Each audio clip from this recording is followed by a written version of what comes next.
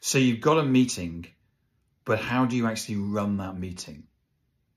What we find is that sales today has become reliant on, say, inbound.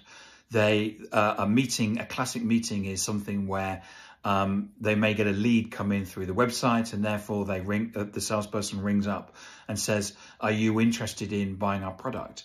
Which isn't actually what the buyer is looking to hear. The buyer is looking to talk to an expert. They're looking to have a conversation.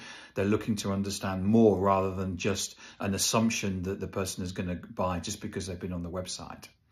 What we've done is that we've put together a course which actually gets people to run meetings to understand the modern buyer. So we use social, we're using sales techniques, we're using psychology, all of those things to enable you to get the best results from the meetings that you're having. What we've done is that using our benchmark, we see there being now a 34% response in terms of a next action.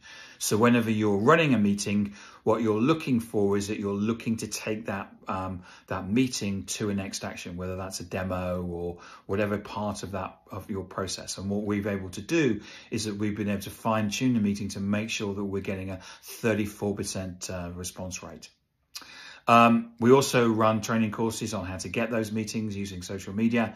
And there's also our social selling methodology, which is available as well, which has been endorsed by the Institute of Sales Professionals. So you can now get a qualification and a certificate on social selling, which is we're the only people in the world that actually provide that.